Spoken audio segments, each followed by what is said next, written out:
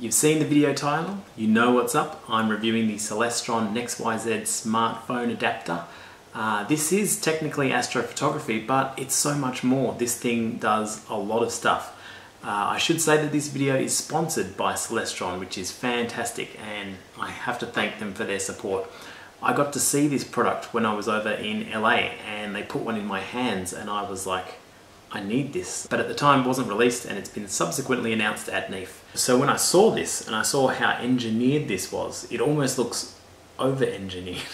But really what's happened is they've given a lot of thought to how this can be used in multiple different ways. So without further ado, let's unbox. Nobody reads the instructions.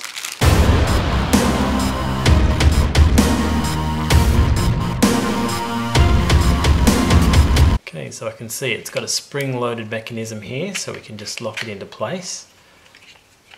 It's got a clamp here for whatever you're clamping onto, and here is where the axis stuff comes in. So these controls move on these threads here, so you can accurately position it. This is great because normally with these sorts of adapters, you're just sort of pushing them in and tightening weird screws and things. These big knobs actually make a huge difference.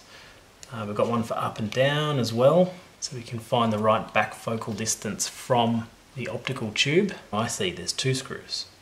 One screw for that direction, there's the X and Y, and there's the Z.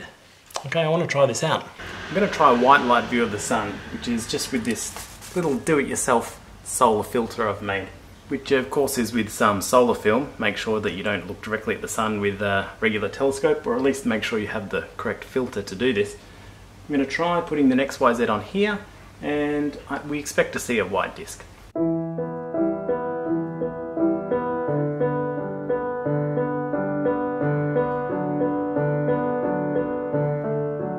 You'll notice that the sun leaves a bit of glare over that view, so if you cover it over you won't get any of that reflection. I can use the 2x zoom on my phone. I can go to video if I want. Beautiful. So let's try something a bit more dramatic.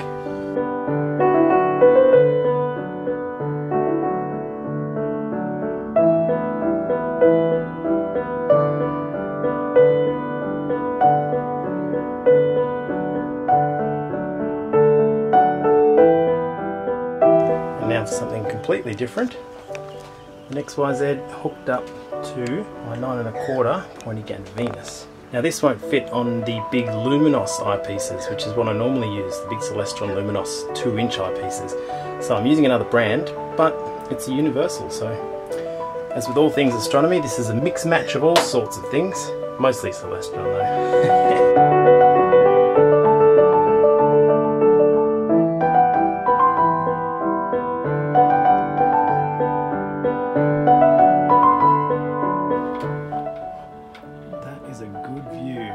A smartphone.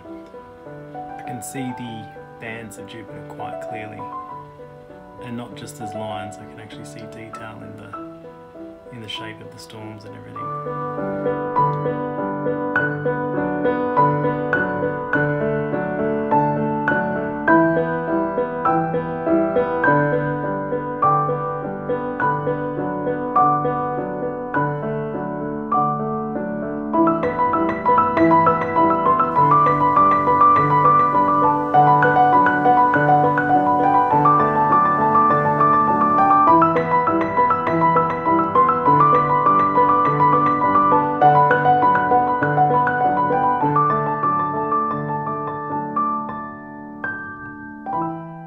So the Celestron NexYZ is obviously a play on the Nexstar branding, and Nex is the X, Y and Z axis. But it's easy to just look at the word and think it's NexYZ or something like that. But anyway, I've been playing with this thing for a few days now. Now when you're shooting with a smartphone's on the low end of the results that you can get out of a telescope. I would rate it as probably smartphones, then your eyeballs, and then processed images with CMOS and CCD cameras. However, there are some benefits to using a smartphone if you are just out in the field and you just want to share an image with someone over chat or social media or something like that. I even live streamed some of the stuff that I was doing on my Instagram as I was using the NexYZ. But I've been using it for a few days now, and so I've got some tips. Now, you will find that if you're shooting in the day, you get a bit of a halo around the image, a vignetting kind of halo. You can avoid this by putting a cover around the camera and the eyepiece so that no light comes in and reflects off that glass. Another thing to note is to try and get the camera as close as possible to the eyepiece, and that can mean taking the case off, which is what I did for some of it, not all of it, but some of it I did take the case off just to get it down closer to the eyepiece. Another tip to reduce that vignetting is to use a 2x zoom on your phone, or if your phone has a zoom feature.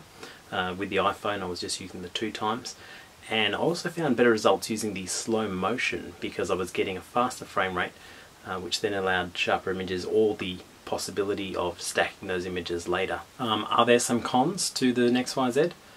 Well, I mean, it is on the pricier end of these sorts of devices, but you know, they're competing with stuff like this, the Orion SteadyPix, and it's not that expensive, but it really is so bad I maybe used it once and then have to decide. The other con, I would say, is the inability to use them with the luminous eyepieces. Now, these things are huge and they're magnificent eyepieces, and if you're like me, a photographic astronomer, you don't really have a lot of eyepieces lying around, so the only ones I get are good ones for when I've got friends around and I want to show them things. The advantages or the pros of the NexYZ, however, are simply that this seems to be the best universal smartphone adapter on the market. It has a really high build quality, which is obvious for all of the engineered stuff that we're seeing, like the CGX. It has a very similar design aesthetic, but it's also got a similar design principle behind it, and you can see that the design decisions have been made by people who actually use this stuff. The fact that your fingers are there ready on both the axis, the X and Y axis, to adjust those things makes it really intuitive. It's very, very easy to use. I still haven't looked at the instruction manual, and I don't think I need to. It works as advertised. And of course, it's universal. It handles a wide variety of stuff. So telescopes, binoculars, microscopes, spotting scopes, anything you're digiscoping with, it's going to be useful for a wide variety of applications, not just astronomy, but birding and wildlife and whale watching and whatever else you use your optics for. So all in all, I'm very happy, and I'm really grateful for Celestron for sending me one, because I will use this. Unlike the competitors, I will actually use this. I hope you enjoyed this video. My name is Dylan O'Donnell and you've been watching Star Stuff.